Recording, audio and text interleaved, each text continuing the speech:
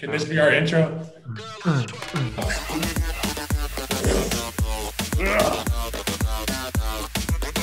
Get yourself a hot dog, a couple cold beers, meet me down by the Navy Pier.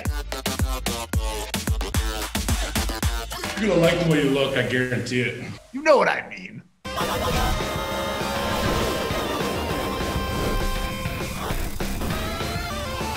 Welcome to the Kyle Long Show, with your host Kyle Long and his dude Paul Swan. On today's show, the 2021 schedule. Viva Las Vegas. Austin Dillon comes aboard. We play three things three times. And our special guest, Dale Earnhardt Jr. And now, a man who puts the O in Long, Kyle Long.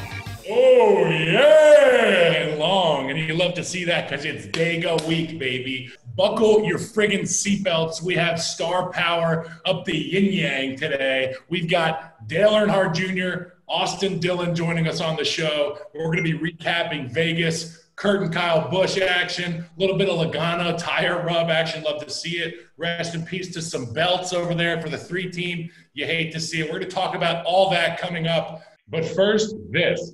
Time for the time machine. Let's take a trip back for an immediate reaction. Here's Kyle on Vegas.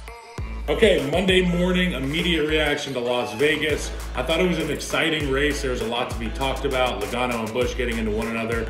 Busch won, but the other Busch. So I have questions about the playoff standings, the point system, because I just don't get it. And I can read a million articles, but I'm going to need Paul to explain it to me. Also, what the hell? I didn't recognize Austin Dillon's paint. Explain that to me. Man, you're getting smart in the sport of NASCAR here, Kyle. I like these reactions. I like that you're dissecting and everything. But yeah, Kyle Busch and Kurt Busch, Kurt winning that hurts us. That hurts Kyle because he was a guy that was towards the bottom. So that's not good for us. And I'll dive into those point standings and how they work a little later. Austin's paint scheme. I know you were not a fan of it. Talking to me Sunday when you saw it, and I gotta say I was a fan of it, man. We brought the ice to the desert, and we were running tough. We were running good, and then just that belt issue, man. It wrecked our day, but that's part of the sport, man. I like the paint. It just wasn't something I was used to, and I needed a good explanation, and I got it. Bringing ice to the desert. I like that. Ice to the desert. We gotta cool it down a little bit. It's Jimmy versus James. Heat versus Lakers. Who you got? Man, Heat versus Lakers. I've rooted for both teams, and I'm sure you have historically, because I will buy 1 million jerseys if LeBron James plays for 1 million teams. I'm going with the Lakers, baby. Absolutely. I love that you love LeBron because I'm a huge LeBron guy, and I'm a huge MJ guy too. Most people think you got to be one or the other. I love them both.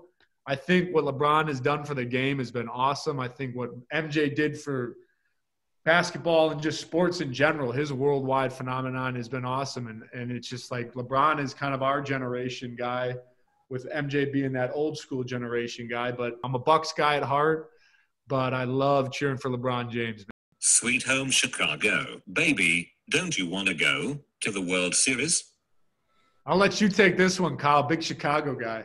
Yeah, so the prospect of Chicago Cubs, Chicago White Sox World Series looms large in the Windy City. And I remember being on a really shitty football team in that town when the Cubs won the World Series. It was 2016. Things were ridiculous in that town. Chicago is crazy about sports. They're crazy about food, and they're crazy about that big-ass lake. And you know what? Right now, sports in Chicago are good. Bears are 3-0. It is awesome that there is a prospect of a young White Sox team who has an influx of super talent. I love Tim Anderson. I love their power hitters. And then you look at the Cubs, and they're kind of in their win now because this thing's good. It's going to be a mass exodus from the north side. So I got to go with the White Sox. They drafted me out of high school, or not high school. I passed high school. I'm 6'6", but I went to high school. And they drafted me out of there. Hats off to you. A 2-sport draftee. That is Chicago. And a supermodel. And a supermodel. This handsome plus size. Is a super. He's a triple threat. Keeping our 3 theme going. Week 3 in the NFL. Who has shocked you the most? Who has shocked me the most? You saw Patrick Mahomes and Lamar Jackson battle it out. 2 star talents. What did you think about that game? But I'll give you my thoughts after your comment. I mean, I was impressed, man. I did not think it was going to go that way. I thought it was going to be a shootout, and the Chiefs just came out and they dominated the game from start to finish. Patrick Mahomes is a transcendent talent, as is Lamar Jackson, but it's fun watching guys like that. I grew up playing against Russell Wilson, and watching his trajectory has been amazing. He's a first ballot Hall of Famer, and if he wins another Super Bowl, he's in the conversation for a GOAT. Oh, absolutely. And I think, obviously he's in the talk for MVP this season, the way he's been playing. I mean, I'd say it's a three-man race right now. Russell, Patrick Mahomes, and you got to throw Aaron Rodgers in there the way he's been playing. The Packers have been playing. Pretty impressive. Are you ready? The man, the myth, the most popular driver in NASCAR for 15 years, Dale Earnhardt Jr.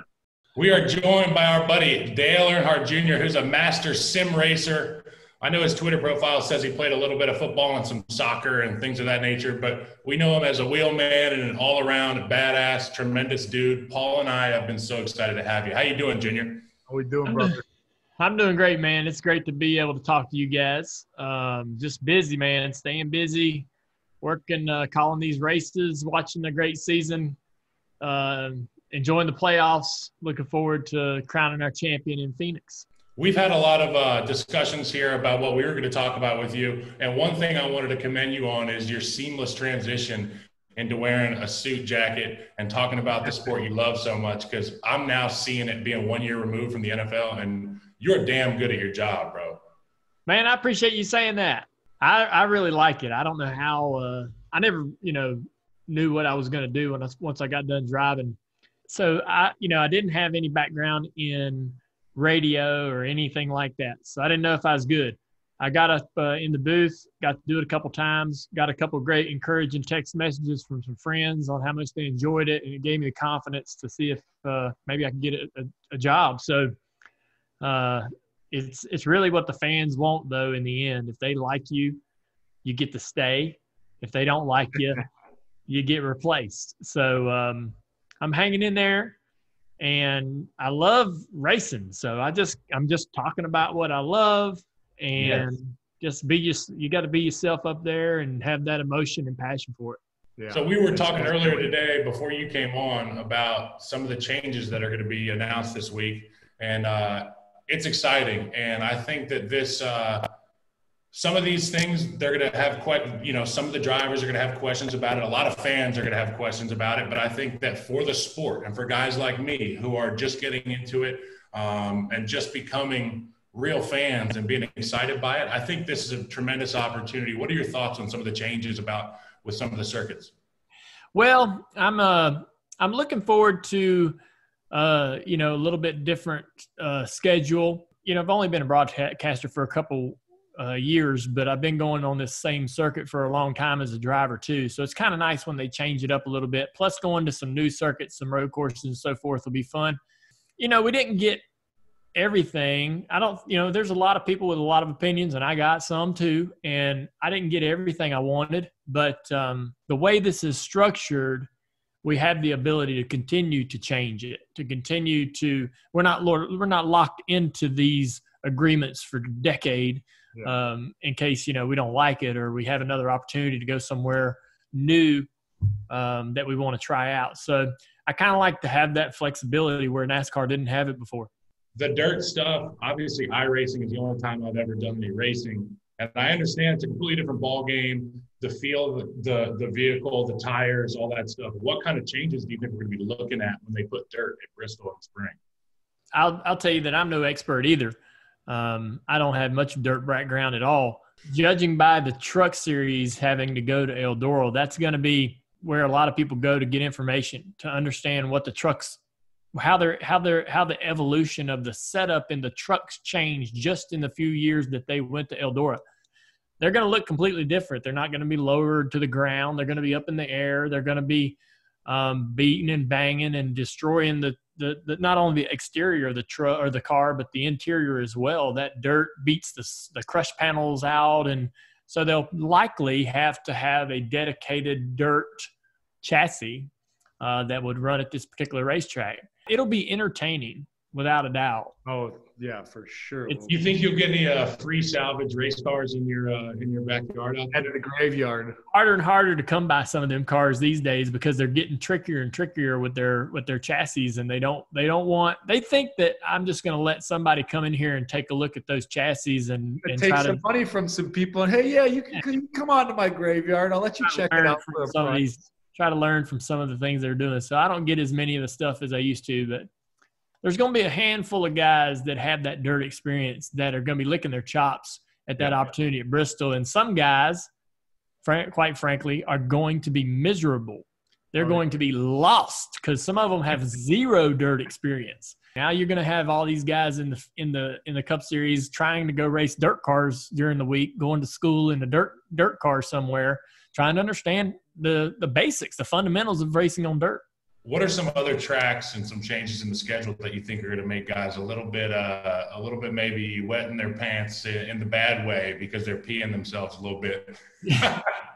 Definitely the new road courses added to the racetrack. I say that our guys are getting a lot better at racing on road courses, but when you go to a brand new track, it's much easier trying to understand the fundamentals of getting around an oval.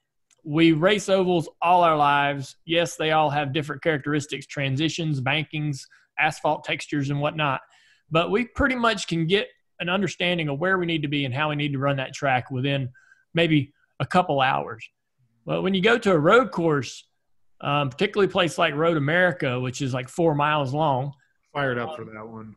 It's crazy. If you've never raced there before, even if you watched a lot of TV or raced online on the iRacing, you're going to need a lot of time to really get up to speed. With NASCAR's testing policies, the limited practices that we might be looking at going forward, this could be really challenging to some of these veterans. Veterans don't like to be challenged in this way. You know, change. Yeah, rookies deal with it because everywhere they go, they're witnessing and experiencing something new. But veterans don't like change, don't like going to new places. Hell no. Yeah, they want comfort. They want what they know, familiar. What happened to my locker? Why did you move it? Yeah, absolutely. So we're going to change gears here. We're going to talk about Dega because it's everybody's favorite conversation. And with the playoffs looming large for a lot of guys, including a guy in the little picture-in-picture here on our Zoom call, we got a lot to talk about. What are your thoughts going into Talladega? Who do you like? Who do you not like?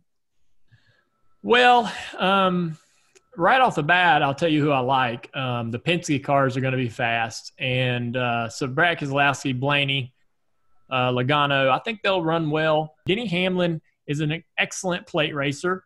I don't know exactly how he will approach this race, being as comfortable as he is in the point system right now.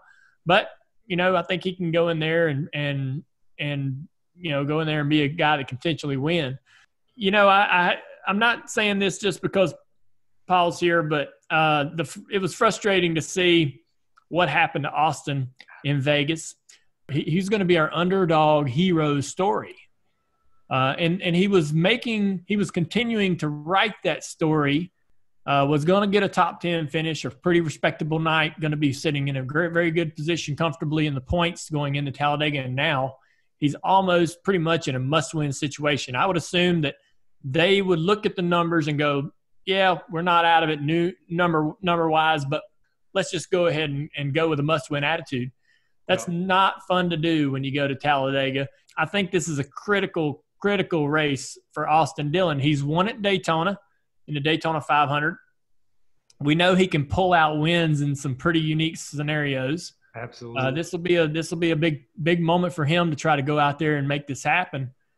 I think a lot of the other guys, I don't know how they play this. There's some guys that are pretty tight right around the cut line. Obviously, they would love to hang out, take care of their car, not put themselves in any trouble, and get the good result at the end of the day. But that ain't enough. You have to race hard in the stages and get the stage points. You can't let these other drivers get them and you not.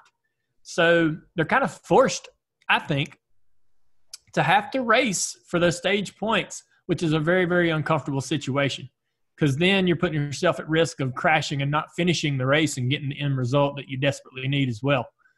tough position to be for anybody around the cut line. It's our third show. We know you are the world's biggest Kyle Long Show fan, which is why you're on the show today. Biggest supporter we got all the time.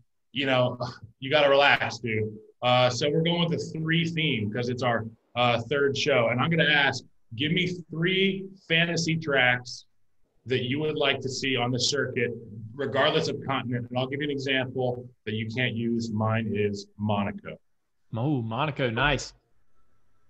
I want them to reconfigure Atlanta to the old early 90s, 1980s Atlanta. So what's the big change there with Atlanta? Atlanta used to be 2 straightaways and 2 turns, and it was still 1.5 miles. It didn't have a dog leg on the front straightaway. The turns were longer than the straights, which was actually really unique. You're in the turn forever. I'm trying to stick to that. I know. So if you go watch any of the old YouTube races at Atlanta in the 80s or the early 90s, it's an amazing racetrack. I would asphalt Bristol. I wouldn't mess with this dirt mess. I wouldn't mess with that concrete. We got the opinion out of you. Got it out of him. He doesn't like the dirt. I'd get that concrete out of there. I'd never not mess with that dirt, and I'd asphalt that racetrack. You're gonna asphalt. I'm telling Marcus Smith right now. Marcus, you're gonna asphalt Bristol sometime in your life. You might as well go ahead and do it. Eventually he's going to come to his senses, and he's going to put asphalt on it and go, why did I wait? I wish I would have did this 20 years ago. Listen to Junior back then. Asphalt Bristol, man. And so let's go international. Let's go somewhere outside of the United States. You said Monaco. I'm going to go to Bathurst in Australia. Dude, Mount Panorama. That track, to me, is the most frightening racetrack on earth. Terrifying, wild racetrack. So it's the most Aussie shit you can imagine. It is.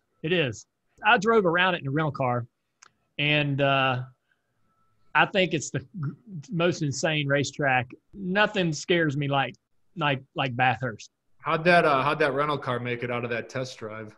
We had a minivan with about 8 boys in it. And we were all hung over, so we did all right. Oh, I love that. Oh, the speed limit, I'm sure, up there in Australia. What about Chicago, right there on the lake where Soldier Field is? They can use the highway right there. They've got beautiful roads, and you could set it up like the North American version of Monaco. And it's pandemic friendly because you got these high rises right there, beautiful lakefront. And you know what? You can't stop these rich guys in their boats. They're going to be out there in their boats, and they're going to have floaties and partying, and there's going to be all kind of Instagram stories going on. That's what I think should be. You're setting the scene, Kyle. I love it. Yeah, I'm just saying. I can't argue with that at all. I think I'd love to see us where I'm opposed to putting dirt on top of Bristol. If we're going to go to a dirt race, let's go to a real dirt track. What I do like is the idea of running a street course, which we've never done. I don't know what that's going to look like or what that would look like, but we need to be in Chicago. It's a great market. Great city. Yeah, it's a great market for us. I think a street race there would be pretty cool. Thank you so freaking much. Man, I'll do anything you need, buddy. It's good to see you, Paul. Really appreciate it, man. I'll be back in the sim racing in the off season with you guys. I'm sure you will. We miss you. Buddy. All right. See you, Junior. See y'all. And for the 3rd episode of the Kyle Long Show, now this. And now it's time to play. The guys do 3 things 3 times. 3rd episode. I'm going to eat this remainder of a pita in 3 bites. 3 up, 3 about to go down.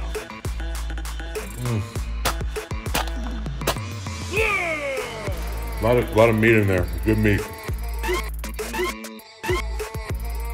Peppers, superfoods.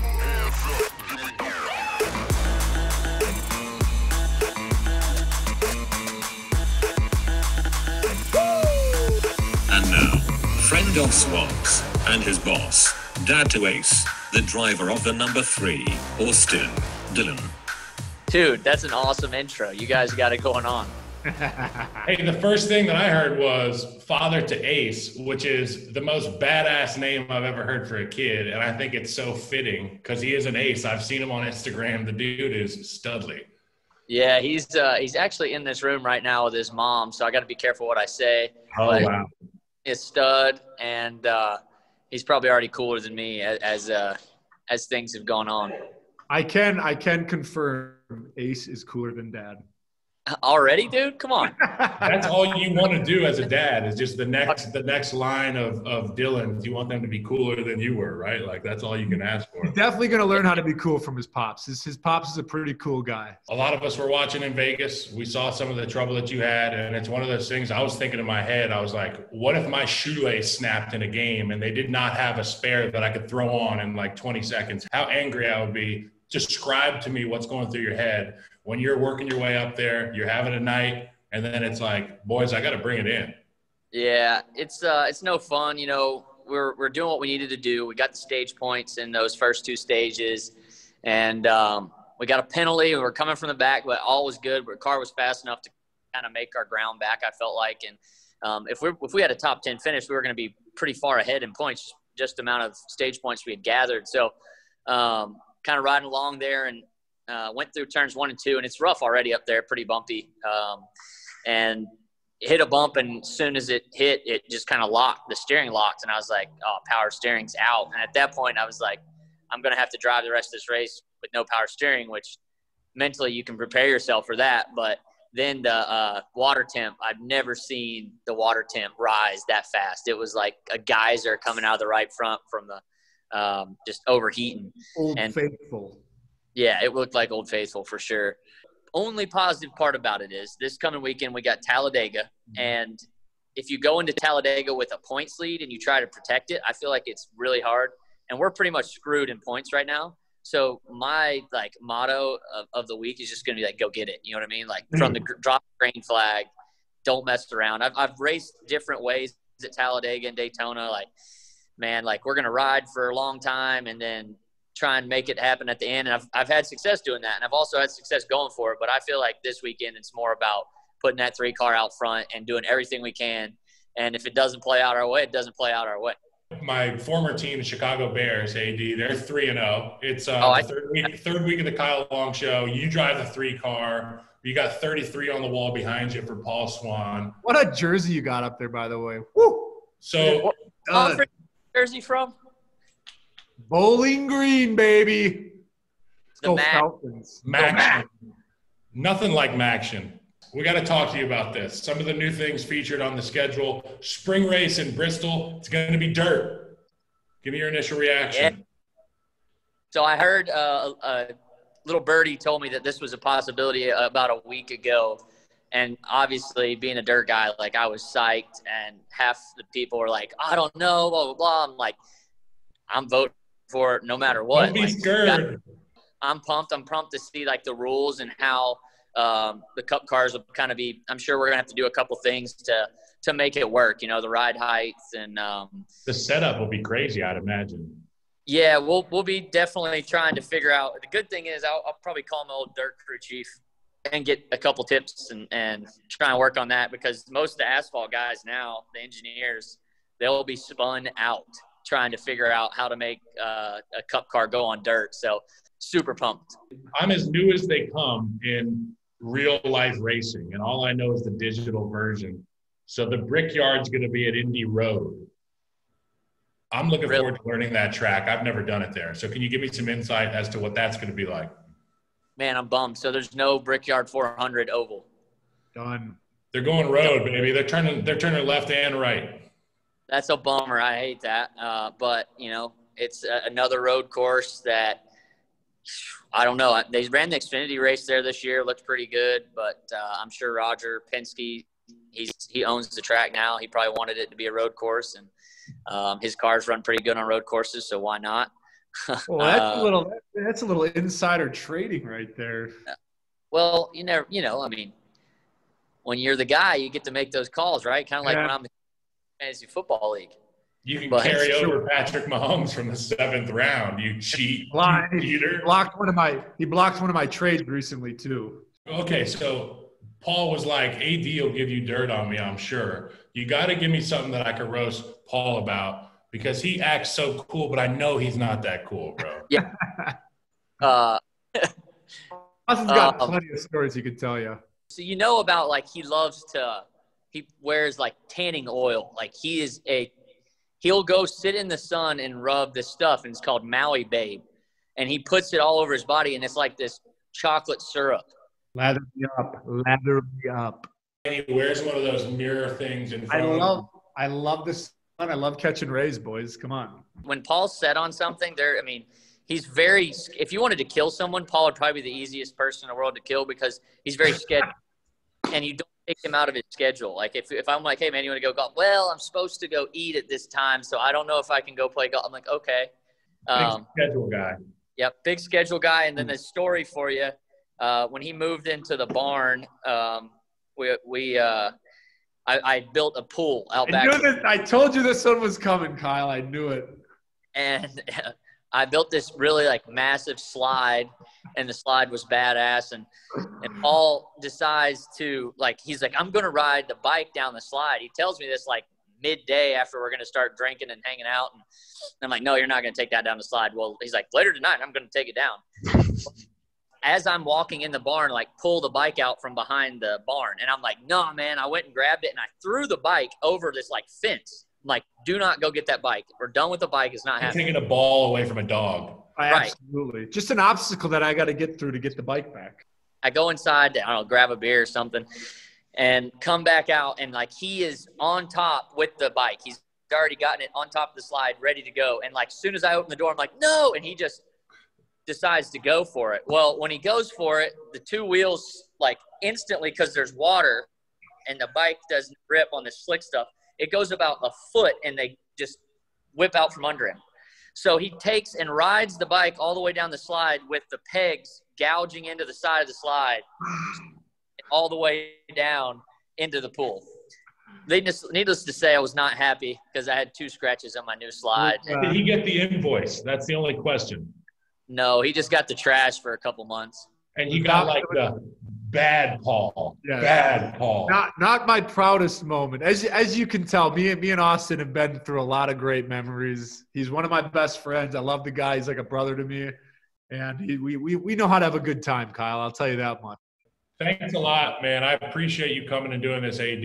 And we're all going to get together soon. Hey, the biggest thing is after we win in Talladega, you got to have me back on. That's all. Absolutely. Bro, done. I'll have to check our schedule. But if you can make time.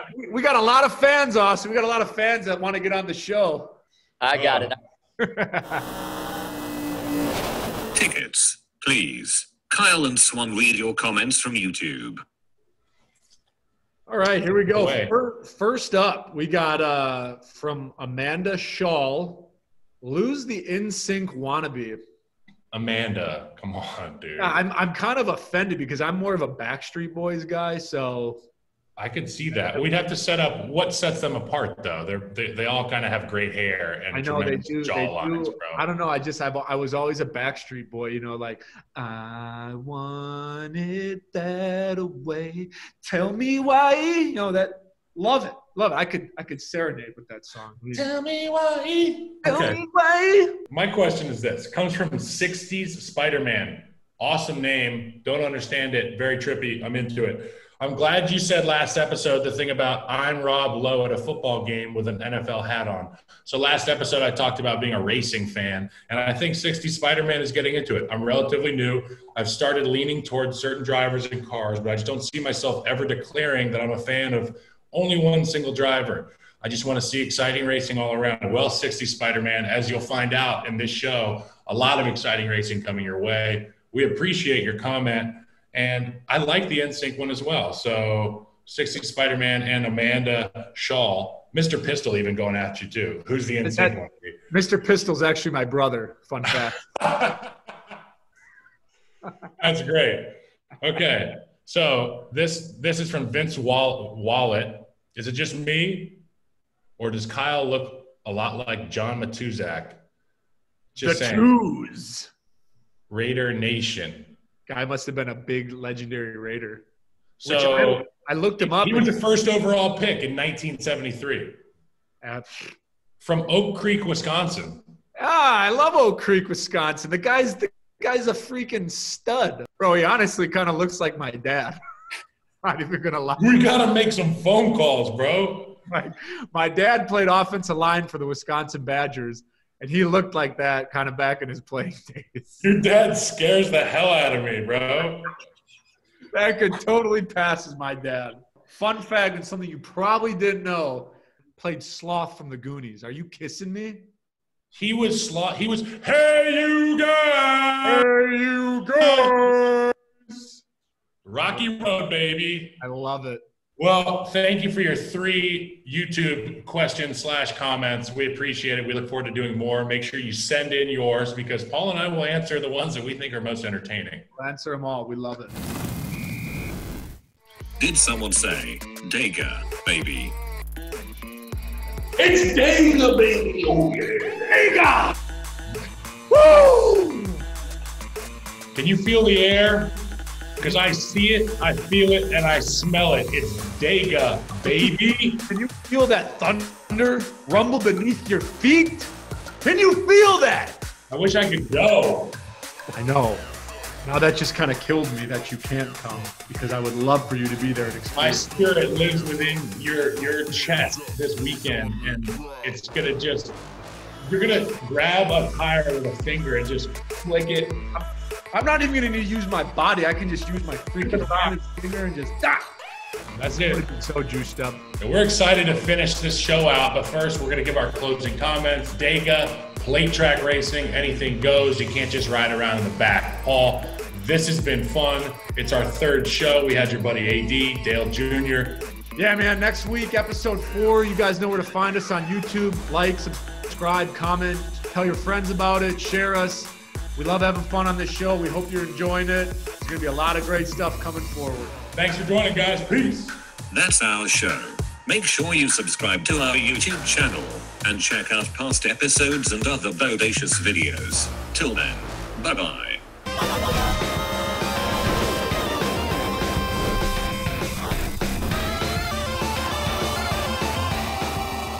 I had to just give my my agent can I call you back? I'm hanging out with Paul Swan right now. And he goes, fine. You're just one handsome son of a gun. I can make you a star. Moister than an oyster. That's a great word, moist. The rule of 3s, baby. Let's friggin' go, baby. You crushed it. Great job.